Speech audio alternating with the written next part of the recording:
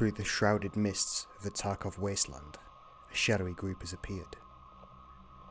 The USEC rogues that dominated the lighthouse have not backed down with their comrades, but have instead chosen to fight. This nameless group of soldiers have, until now, appeared autonomous, but recently reports have come in of horrific encounters with what they say is Death himself, that the rogue snake actually has a head, or more precisely, the three-headed Hydra.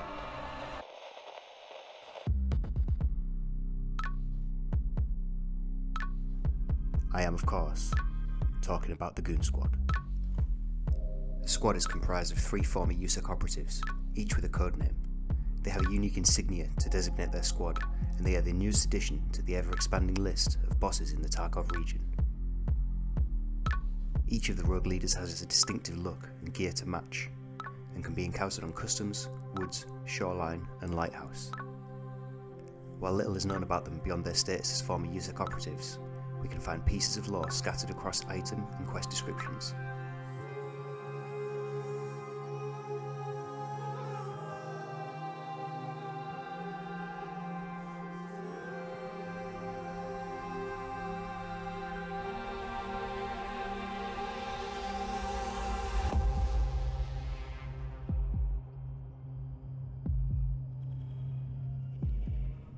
The de facto leader of the Goon Squad, Knight, or Death Knight, is certainly an imposing presence.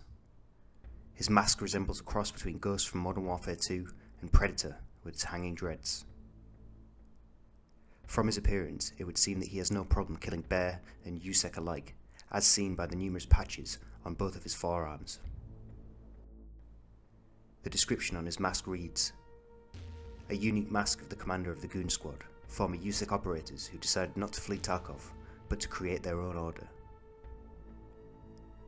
He can be found with various loadouts, seen here with the 7.62 MDR and a unique plate carrier, the Cry Precision CPC Goons Edition, with matching insignia.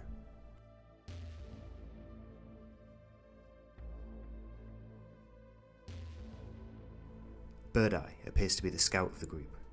He can be seen here carrying an RSASS. A hand tattoo bearing the Goons insignia can also be seen. He paints his face in what we can assume is the skull pattern too. His backpack is unique, a nice COM3 BVS frame system with attached radio.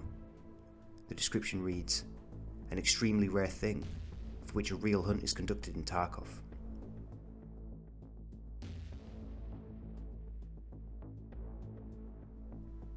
Big Pipe is the last of the squad, sporting the M32A1 rotary grenade launcher.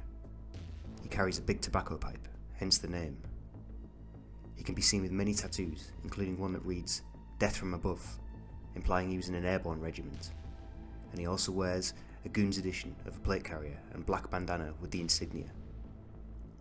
And that's about all the information we have on the Goon Squad.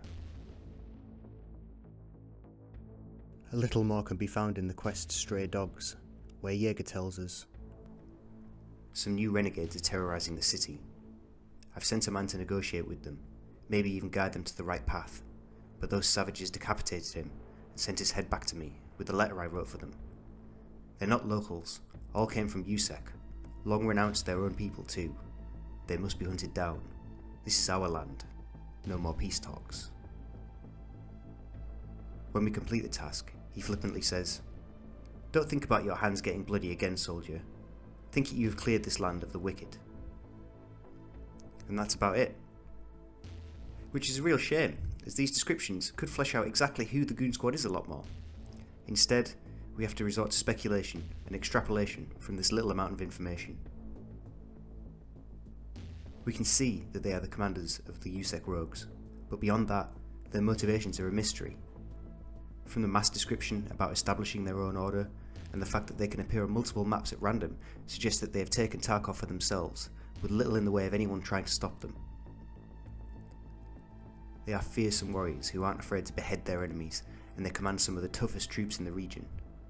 Is their game plan simply to dominate the region? But why? There must be some bigger cause to what they're fighting for, beyond the ruined wasteland of Tarkov. Do they know the deep dark secrets of Terror Group, and are they trying to capture them for themselves? Are they trying to dominate the flow of cash in and out of the blockade zone? Or are they just psychopaths, so used to killing that they just enjoy it? Probably all three. Beyond this, I have no more to say about them, other than it's nice to have new characters added to the game. It would be really great to see quest descriptions fleshed out to give more backstory on who these guys actually are, and why they're in Tarkov. It doesn't take much to write these descriptions, I should know, I do it for a living. Again, one of the reasons I have trouble making these videos is that it's mostly just speculation. Hopefully soon we'll get the long-awaited quest rework, which might give us some more lore to write about. But, in the meantime, thanks for watching, and stay tuned for more content.